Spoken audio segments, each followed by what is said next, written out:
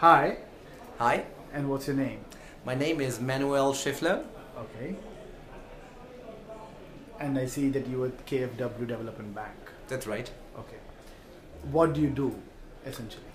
Well, I'm working in KFW's policy unit, so I work on adaptation to climate change and other water issues. And in addition to that, I'm also a project manager for projects in Morocco, big sanitation project, and in Jordan. And the Wikipedia, is that something like a side project of yours? It's sort of a side project. I started it when I used to work at the World Bank about 3 years ago, and we started to do country topic overviews on water supply and sanitation.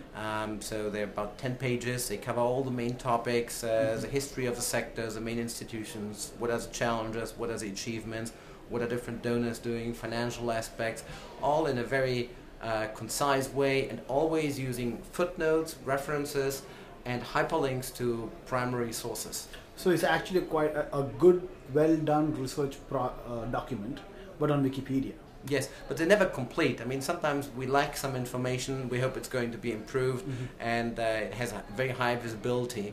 But it would be great if more people, especially those who are in the countries, could contribute. Okay. So for example, could you give me an example where you've seen that it's moved beyond the one article that you have done for a particular country?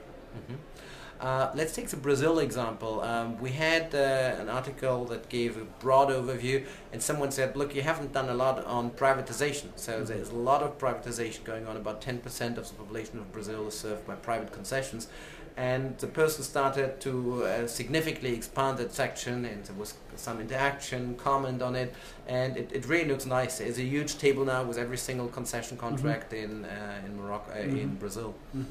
So, for example, now do you see more people writing on them independently, or do you think you still need to give a bit of push for the articles to be expanded? Definitely there's a need for a push. I mean, some people know about what I'm doing. I'm not the only one who's writing, but the other people who have actually written comprehensive articles, I know them, and it usually takes about a week to 10, maybe 5 to 10 working days, depending on the experience and the amount of information that's available to do one good article. So it's not something that you can do easily on the side, but still compared to what other people spend, I mean, big donor agencies, UN agencies on producing reports, it's still peanuts. Right. But the huge articles that get produced, I mean, in my opinion, they're hardly read. The good thing about Wikipedia is that everybody reads it, and it's very easy to find the information. Yeah, if you Google it, it's usually one of the first 5 hits, especially if you Google the name of the country and sanitation in combination. Right. If you do water and the name of the country, it might be among the first 10 hits. Okay, so what are the next plans for it? Well, next plan is to gradually expand it to other countries. Since I work now for the German Development Corporation, we try to focus on countries where German Development Corporation is very active, but it's sort of a slow process because I have a full-time job doing other things, as I mentioned, so it's a little bit something on the side. We got, previously at the World Bank I had some funding.